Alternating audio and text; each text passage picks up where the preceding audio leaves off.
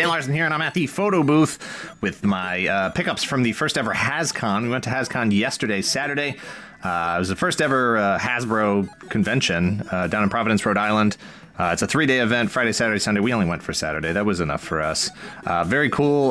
Got to see a lot of cool stuff. Toy prototypes, new figures that aren't out yet. Got to meet Tommy from Tommy's Toy Travels and Boog Nice from Boog ACBA. Very, very pleased to meet those guys in person.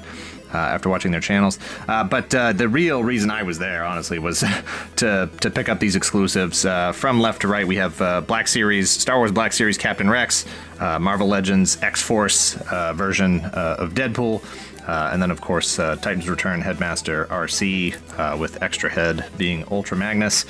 First up, we'll talk about, well, we'll just go in order here. Captain Rex, very nice figure. We're going to do a full video review on him. I just wanted to sort of get him in here real quick. Very nice details on this. Pretty much the same. It's pretty much the same body as we saw on Commander Cody. I don't have Commander Gree yet. My Toys R Us, which already failed us on Force Friday, doesn't currently stock Commander Gree, so I'm going to have to look into alternative ways of acquiring him, unless they decide to stock him at some point.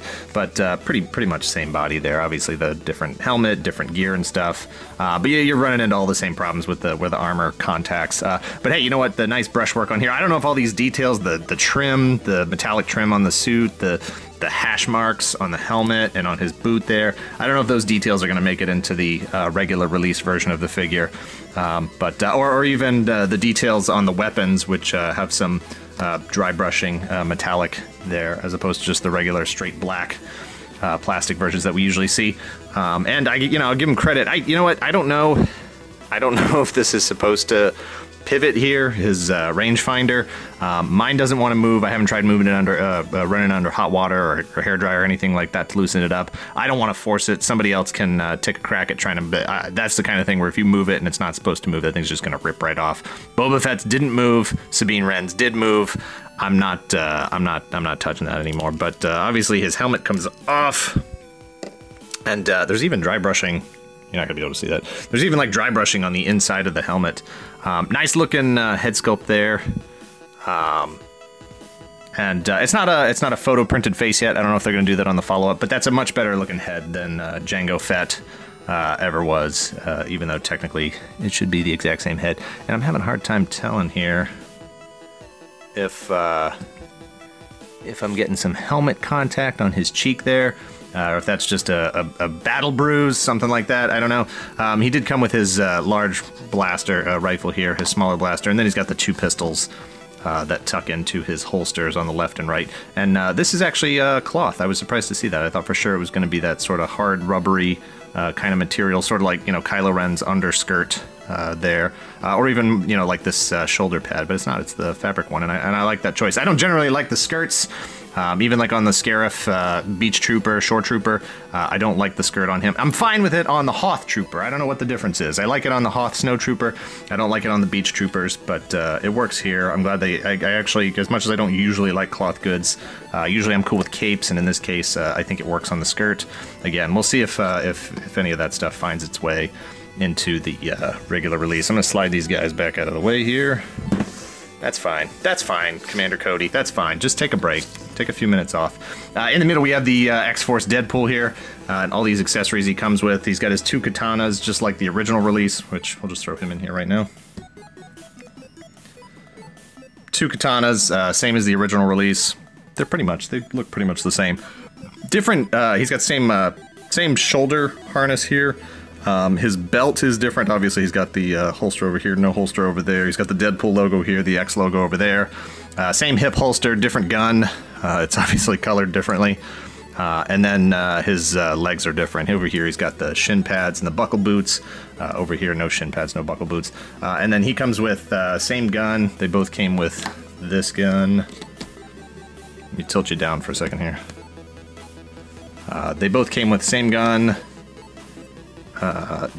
This X-Force Deadpool, he's got boom written. You probably can't even see that. This thing's just, everything's going to heck now. He's got boom written on his, with 2 little Deadpool faces in the O's, written on his bazooka there.